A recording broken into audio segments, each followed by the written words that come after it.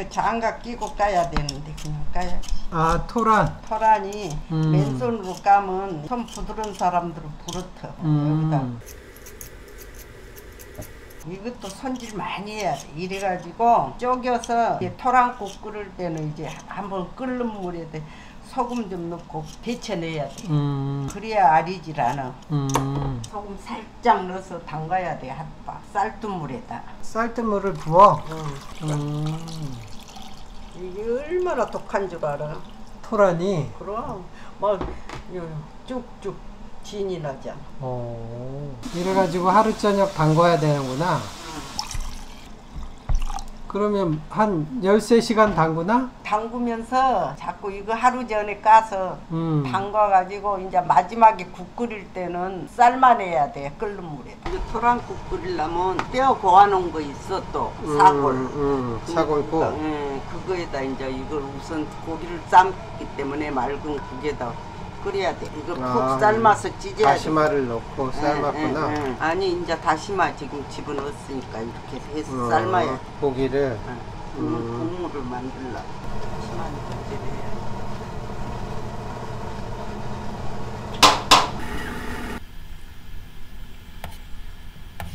돼. 이렇게 썰어서 데쳐가지고 또 물에다 담가야 돼. 이게 독해. 이게 지금 쌀뜨물에 담갔던 걸 꺼낸 거잖아.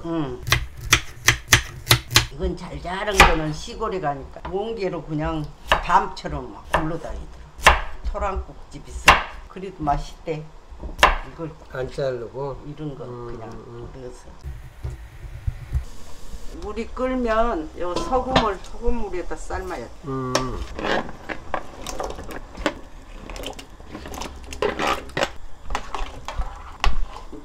느리는 물이 나와. 독성이 굉장히 독해. 토란이. 손으로도 장갑 안 끼고 만지면 톡톡 부르틀 정도.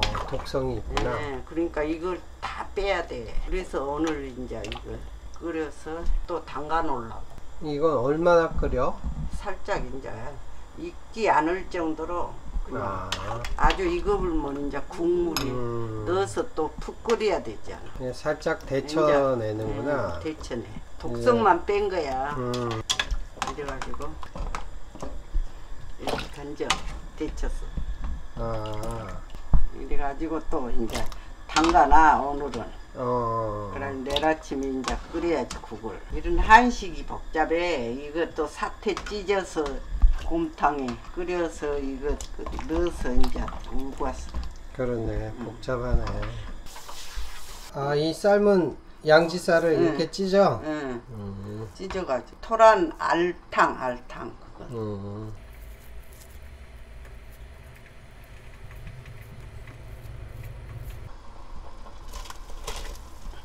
거기다가 사골 구워놓은 걸 또 섞어야 돼. 이거 하나. 사골국? 여기다 이제 그 양지 삶은 물하고 이렇게 한 솥 잡아야 돼. 한 솥 이걸로.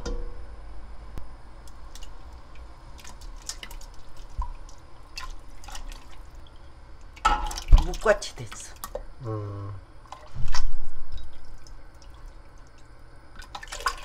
이래가지고 여기다 토란만 넣으면 그러니까 물을 이게 반개를 썰어 넣어. 반개.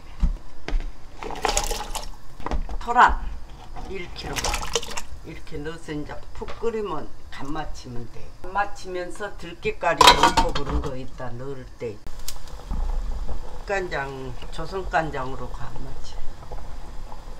간장이 많이 들어가. 그게 많으니까.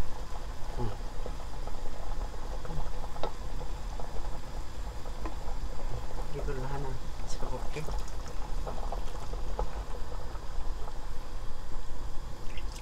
이거 하나 쳤어.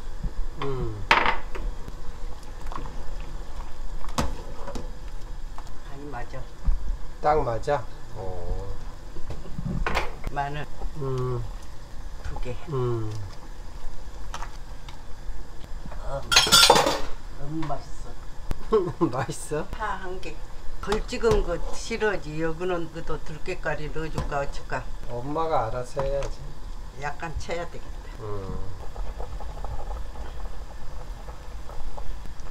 들깨가루. 들깨가루 2개. 이제 1개만 더 넣으면 돼. 3개. 이제 됐어.